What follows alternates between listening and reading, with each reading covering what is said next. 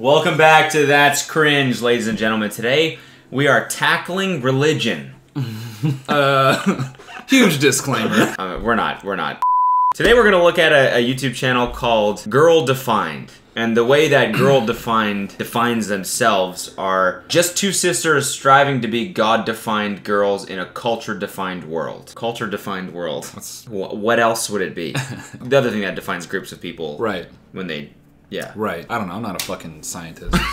I'm not a religious guy personally. Are you? I know you're... I mean, I say God sometimes. Okay. Yeah, like in vain or just... I'd be like, God. I still don't know what that... Is that negative or positive? Neither. Okay. Sometimes I do this. Yeah? I don't know, just for fun. Oh, yeah, look at it. Yeah, it's kind of cool. It feels cool. Yeah. Probably the best way to introduce these girls and what their channel is all about is probably just by going through the thumbnails on the sidebar here and the related videos to the ones we're gonna watch. 5 powerful truths for overcoming sins. How to recover from being a desperate flirt. We should watch that one. 3 ways Christian girls can promote godly manhood. Don't even know what the fuck that means. Oh, that's like when you get like 10 kills in Quake 3 and it goes godlike. Like, that's what that is. I guess the way I could maybe describe their channel is it's like Christian-rooted videos where they tackle issues that women have to deal with, but it just all comes off very brainwashed and sexist. This one is called, Is It Okay to Be Obsessed with Guys? Hey girls, it's Bethany and Kristen with Girl Defined, and today we want to answer the question, is it okay to be obsessed with guys? We can't watch this video. Why? We're not girls. Oh, is it Hey Girls? Yeah. Sorry guys, video's over. Sorry, we'll go to the next one. We want to tackle this topic because back in the day, back in high school, we were totally obsessed with guys at one point or another. This looks like a fucking Sears catalog. It does. Doesn't it? I remember one time, a specific story where I was totally obsessed with this one guy. In fact, I remember seeing him for the first time, and then from that point on, he is all I thought about day and night. Yeah, that's called being horny. I mean, that's my whole problem with these videos. Yeah. They're just talking about normal shit people deal with when they're growing up. Yeah. Oh my god, I was interested in a person of the opposite sex. Yeah, that's pretty... But then they're like, but that's a sin, and we're gonna show you how to fucking not do that. Then how many girls are gonna watch this and be like, well, then what do I do? Cut off my tits. Okay. No, these are for no one.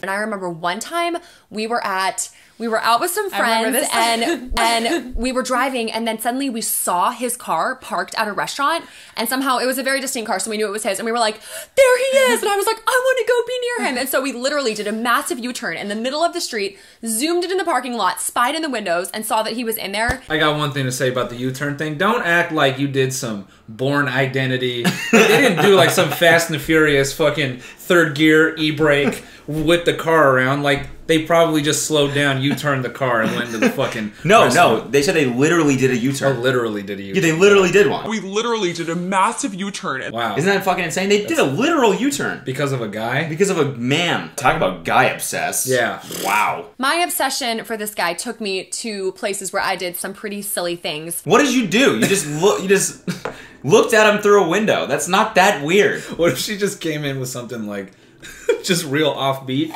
You know, I would follow him to class. I would, look at what kind of car he drove. I gave him a personal dildo mold that he didn't want to fill for me. I found a piece of his used gum in the trash, and I used his DNA to recreate him in a 3D simulation. That I've personally coded after watching an episode of Black Mirror. No one actually knows that I am a fucking ace with C# and low-level programming languages. I actually taught myself machine code to build a man just like the guy from school. Like, what?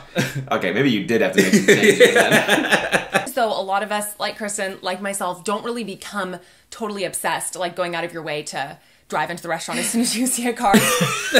Totally. Look at her face. Totally. Dude, you're telling me. Dude, don't even fib yourself. Definitely are into it. But dude, It was kind of like a process. Like, you saw him, you thought he was cute, you started thinking about him more and more until eventually he just became the thing overtaking your mind. This is just, all this is sexual attraction. That's all this is. Like, she's describing it like she's the first person ever to talk about this. She's like, I was obsessed. I thought about guys all the time. Wait, all the time? Wow. Get help. Yeah. Seriously. What are you doing? You're just going around all day thinking about guys? Ew, dude. Get some help. Gross. Sick person. My guy obsession didn't happen all at once. It was a slow, gradual process to where it was the first thought, then the second thought, then making an effort to be near him, then doing this until eventually it became the most important thing in my life. What the fuck do you think? Like, how do you think people get married? I don't know. Like, you see a man and you're like, no other girl can have him. That one is mine. And you do shit like that. It's the same for guys, too. Yeah, it's the same. Exact same shit. Yeah, I don't want her talking to anything else that has a penis besides me. I'm gonna do crazy things. I'm gonna take all the money in my bank account and spend it on food in one night. Yeah. And then pray to God she calls me back. So we still have the question, is it okay to be obsessed with guys? And honestly, girls, it's not okay. It's not okay. It's not okay. No, I think it's just you. Yeah. I definitely think it's it's just you, and I think it's fine to be obsessed with guys. Yeah. Also, they say guys plural, and they've only mentioned that they both were individually obsessed with one single guy. Never going back. I went off the rails. I was like... I was literally pulling U-turns. Wow. Literal U-turns. In the middle of the road. Like, Jason Statham. I thought about him in the shower.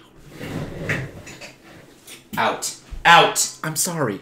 Get the fuck out. I'm sorry. Janica. I'm sorry. Here, let's watch this next one here. 6 guys you shouldn't date, court, or marry. Oh boy. Okay? What is this? Number 1. YouTubers. It's just us. Yeah. Like, wow, well, we can't argue with that, honestly. Yeah, true.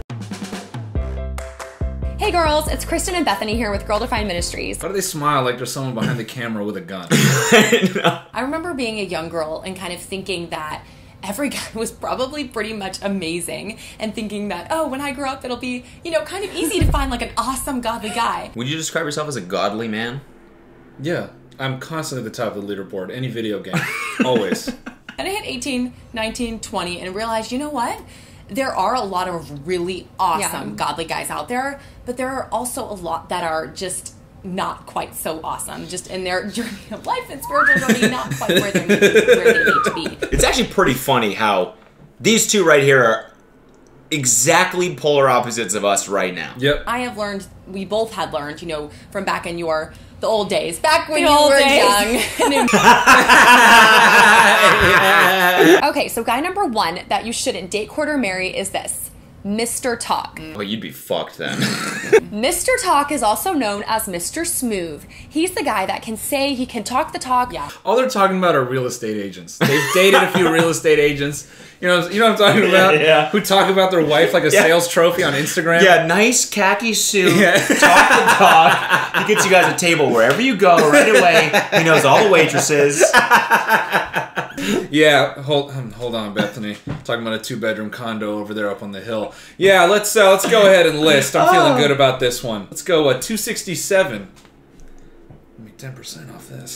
Guy number 3 that you definitely shouldn't date, court, or marry is Mr. Struggle. Now, we all have our struggles in life, right? But we're talking about here with Mr. Struggle is a guy who's struggling with big things, and he always says, I'm trying, I'll do better next time, I promise I'm gonna overcome this sin, I promise I'm gonna get better in this area.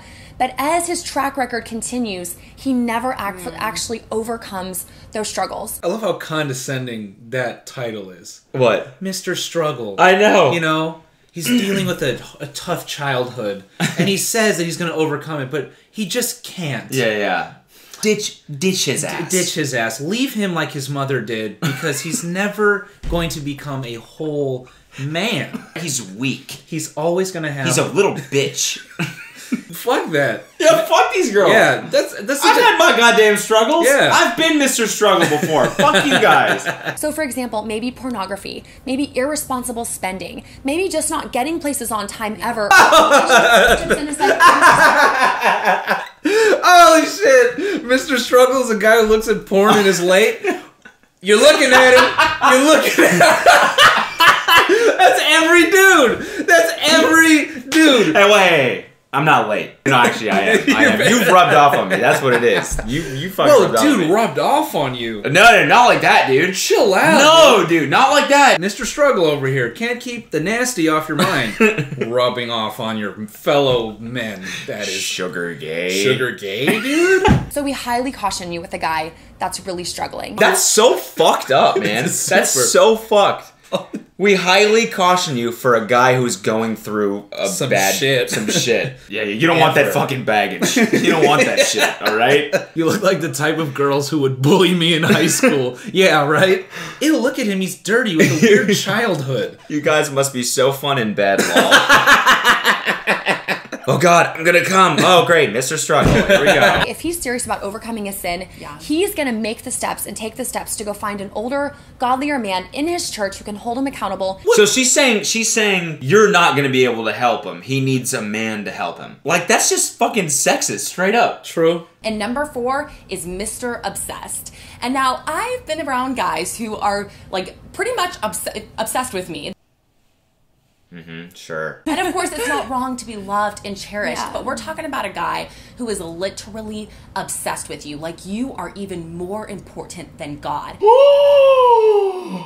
I bet you anything if she was like, honey, like, we have to go grocery shopping. And he's like, sorry, I can't. I'm behind on the Bible. She'd be pissed. Yeah. Super. She'd be fucking pissed. Yeah. Even though that's what she wants. Yeah. Right? Yeah. She wants a dude to put God before her. Yeah. Sorry, babe. Can't mow the lawn. All right? I got God shit I gotta do. And she's like, honey, let's have a nice dinner. I guess it's fine. No, I have to do more Bible study. I'm really struggling with Corinthians here. Yeah. She's like, wait, you're struggling? No, babe, I didn't mean it like that. I'm not like Mr. Struggle. Guy number 5 is Mr. Pressure. Mr. Pressure is the guy who is always putting pressure on you to do things that maybe you know you shouldn't do, areas of compromise where you're like, I'm not really sure if that's the right thing. And he's like, come on, just do it. It's not a big deal. Who the fuck do you want to date? Who are you, like a rock?